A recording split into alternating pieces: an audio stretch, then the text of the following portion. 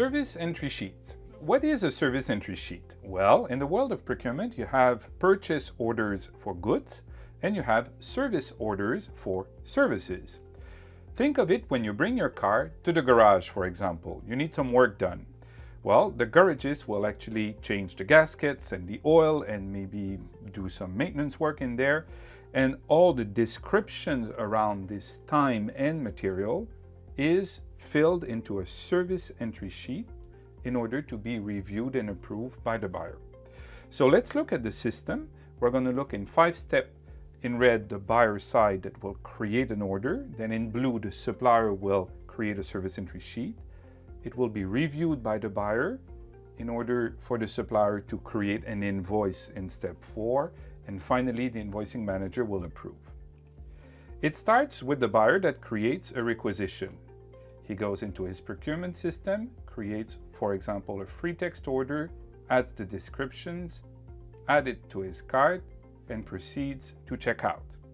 At this point, this is where he's going to select this item and make it a service order. And for this, he needs to fill more information, such as maximum amount. And then he submits it. This requisition needs to be approved. So let's do some magic here, and everybody has agreed and approved. And now it has become a purchase order into the system, and the supplier should receive it. So let's move to the supplier or the seller. On his dashboard, he sees the same PO and all the details needed with the 2 part services here with the fountain work. So he could create a confirmation, but he's going to create a service sheet because he did some work today. And this work was carried out by this person, and the approver was Michael Richard, and all the information. And then in here at the bottom, he's going to add the material and the time. So let's start with the material. He's going to add items. And now this is interesting. This is a catalog on the supplier side. This is approved catalog items that he can use. And he selects a pipe here, puts it into his basket, and brings it back to the service sheet. We now see it here. It's a pipe. So that was the material. Now let's do the work. He's going to look at labor. So he adds a second line under this service entry sheet for labor charges for 5 hours, and goes to the next stage to review everything that he's done.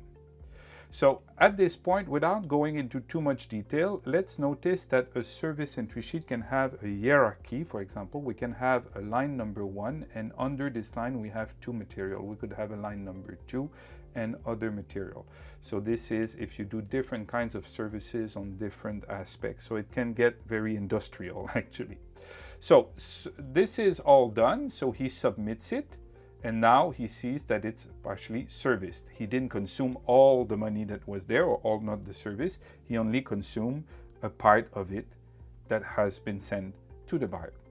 So let's continue. Now the buyer, very simple here, receives the same document. Hey, there is a service entry sheet now from this supplier. He did some work. This is the work that is done. Do I agree? I verify internally. Are we satisfied? Yes, I approve, and it's done. So at that point, we're in step number 4. The seller can go back and see that it's been approved. He has a service entry sheet, and he can select it and create an invoice from it. Now, all the details have been pre-filled, every details from the service entry sheet, and he needs to add maybe some tax information and things like this. But importantly here, all the details about the service entry sheets are ready to be invoiced. And this has been done automatically by the system. So he reviews all the invoice detail and everything and submits it. At this point, the work of the supplier is done. He just needs his payment. So let's finish this with the review of the whole process by an invoicing manager on the buy side.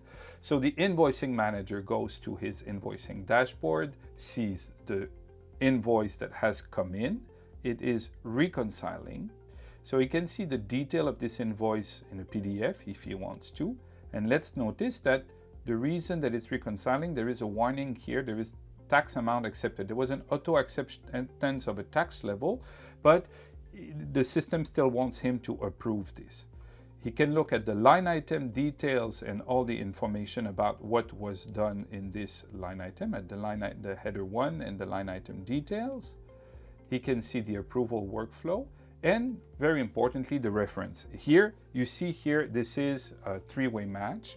So you have an invoice matching a service sheet, which is the equivalent of a goods receipt, but a service sheet matching an order. And this is the three-way match that is happening here in context of service. So the invoicing manager is satisfied. He opens this for approval. He approves it, and the process has been finished. So from requesting a service order to having the supplier fill the work done, receiving or agreeing to this service and letting the supplier invoicing us has happened. And finally, the invoice is cleared for payment in step number 5. And this was the new innovation of Ariba Procure to Pay and Ariba Network.